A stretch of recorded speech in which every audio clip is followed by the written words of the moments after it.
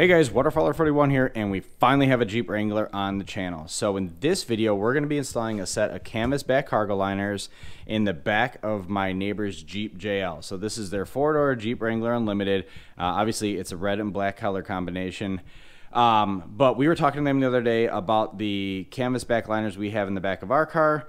They too have kids who are active in football, baseball, soccer, and they were looking to add another layer of protection to the back of the Jeep because obviously this is the family vehicle in their household. So enter another set of Canvasback Cargo Liners. They ended up opting for the black with some red stitching, which obviously accents the truck very nicely.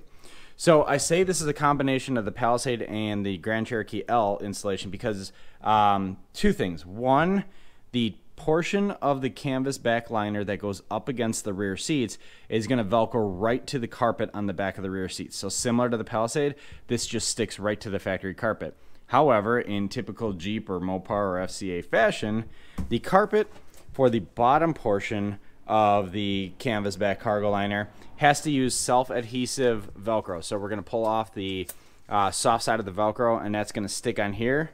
And then we're going to basically fold the cargo liner back over, stick it on there nice and smooth. I think what I'm going to do is start with the bottom portion here, so this big panel. So on this Jeep, you got this little panel right here. So we're going to start with this guy because that'll basically locate the edge. And as long as we locate this opening around the pull tab for that little access compartment, then we should be in good shape. Then we're going to go ahead and do this next side here. This also uses that adhesive backed Velcro to install. You can see it's cut up around the plastic trim, so it's going to adhere to the plastic trim here, but up here it's going to follow the plastic trim and cover all the carpet up until you get to the seat fold. On this side, a little bit more simple. Let me get out of the light here. A little bit more simple in that it's just a straight piece of the canvas that's cut, but it too uses that self-adhesive. And then when we get to the rears of the truck, let's walk over there real quick. Or I guess the upper half of the Canvasback liner. That's where the Velcro itself sticks right to the seat. So we're going to take this. It's all going to Velcro right up here on the top of the seat edge. So we're going to start with the rear here, and we're going to start with this main rectangle panel, I guess, because once we line up everything here, everything should fall into place. All right, so like I said, the first thing we're going to do is start with the large rectangle panel in the middle. So we already have the Canvasback pulled over the little pull tab there. That way we know where to center and align it. And side to side, all you want to do is just pull this guy so it's, you know, it's centered on the actual panel itself. So when you pick it up, you're picking it up with just the Canvasback and it's not overlapping more on one side versus the other. And then as far as installation, super simple. So you have a self-adhesive Velcro here, which we're going to pull off this side, and then we have a small piece here that's almost at that second little D-ring there, and then a single piece here similar where it's almost at that second D-ring. So we're going to pull this guy off and we'll adhere it right to the factory carpet. Do the same thing with this guy. Then we'll be ready to go to install this. Once we land this guy, everything else should fall into place pretty nicely. So next thing we're going to do is go ahead and install this guy right about there. And in my experience, usually these are maybe a centimeter or two bigger than they need to be. So we'll get some scissors just to make sure we cut everything to size. But once we get this guy on there, we could go ahead and land this guy in place, pull up the Velcro here, install him right on the edge there, do the same thing on there. We can install this, then we'll go do that tab, we'll go do this tab, and then we'll go and finish up with doing the back of the seats. Okay, so the Velcro is installed, so you can see it attaches nicely to the factory carpet. And what I find to do that works the best to adhere this guy is go through the middle, push down on the middle, and then go back through and push on the sides, and keep doing that and try to put some pretty considerable amount of pressure on there just to make sure it adheres. And like I said, in my experience, you always have to clip off just a little bit on the end here, so I went ahead and did that so everything fits right to the edge. I went ahead and installed these guys as well, so I got one there and got one right about here. So that will attach to these little pieces here, the little male pieces. We got the little scratchy male pieces on the edge there. So now what we could do is fold this back over, line it up with this edge here around the tab, Velcro it here, pull it taut, Velcro these guys, and then it's kind of smooth sailing. So then we're going to work on this part here, and then we'll come back over here and work on this part, and then we'll finish up with the backs of the seats. So let's do it.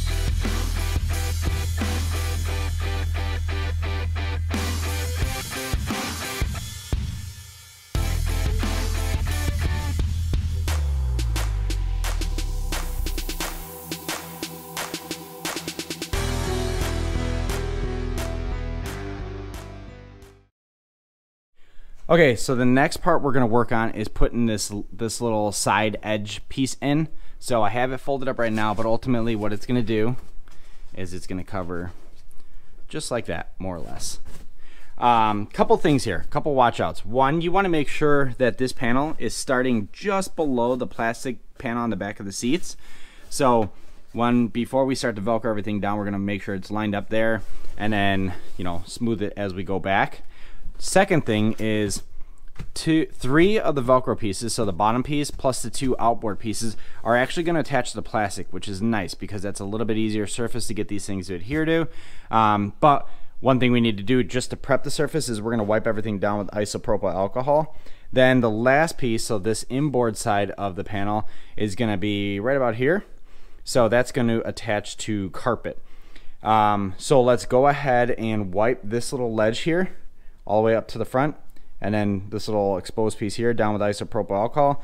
I'll probably do the same thing on the other side, and then we'll go ahead and install this. I'll show you where those Velcro pieces go, and then we'll pull that one, install that, work on that one, then go to do the easy stuff. All right, now that we have that little plastic ledge and then the plastic exposed piece here all cleaned up with isopropyl alcohol, we now got to adhere these three pieces to the plastic, and the way you figure out where those go is just kind of drop the piece into place. Now you know that one piece is going to go here, one piece here. We can go ahead and install those, and then that last piece is going to go basically right on this edge. And before we install it, we're going to make sure that that front piece is pushed forward right up to the ledge there, so everything's nice and taut. And then the last thing we got to do is make sure that this piece is adhered to the carpet. But I want to do that after I do the plastic panels, because I want to get this as far to the plastic panel side as possible. That way it's not going to interfere when you need to open this guy. Alright, so we have our Velcro installed here on the bottom. We got the two pieces up on the plastic little ledge there, and then the last piece that goes on the carpet. Now all we need to do is, before we adhere this down, like I said, we want to make sure it's lined up against the front of the truck, that panel. And once we do that, we can land everything. Then the last thing we need to do is move this out of the way, clean off some of that dust, and then we will focus on that section. Same thing, we're going to put Velcro right on that edge there.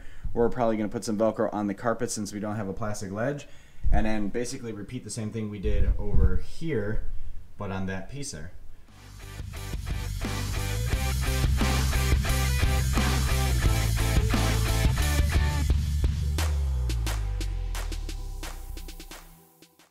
All right, before we go ahead and Velcro these bad boys to the backs of the seats, we have one last adhesive back Velcro piece to add, and that is this long piece right in the middle. So we have the seat backs pulled down just enough so we can see where that guy lands. So ultimately what I'm gonna do is pull that piece off.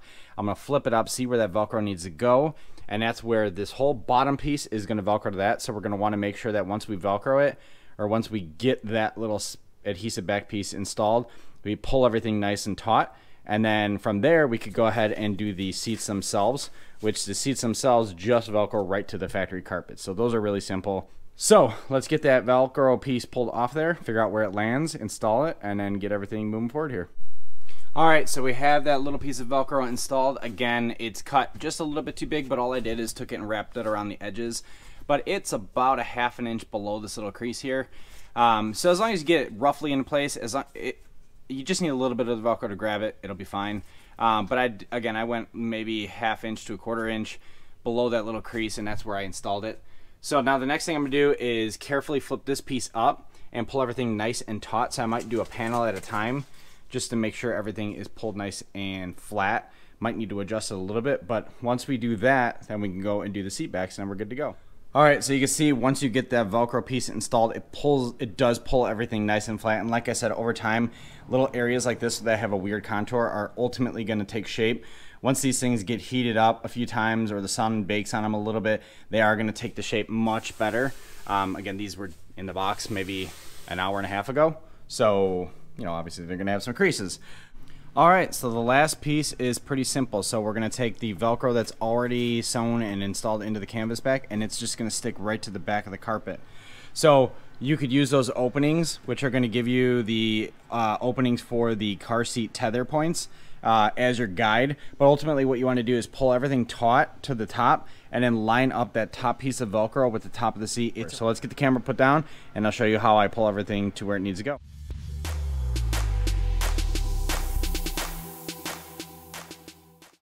Alright, well there you have it. The Canvasback is installed in the Jeep JL. So again, the first Wrangler on the channel, and obviously the first thing we're doing is installing the Canvasback liner on it. Hopefully one day we get to install a lift. I know they want to go with a 2 or 3 inch lift on this bad boy. They want to get some bigger wheels and tires, but back to the Canvasback because that's what this video is about.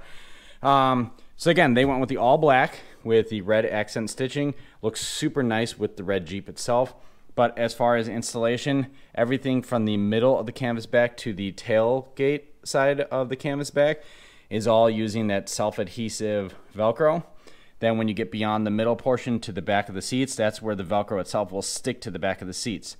So these are split and they're cut in every which way to make sure that you maintain usability of all the extra panels and everything on the Jeep itself, and your car seats will be able to fold up, fold down, do whatever you need to do with them.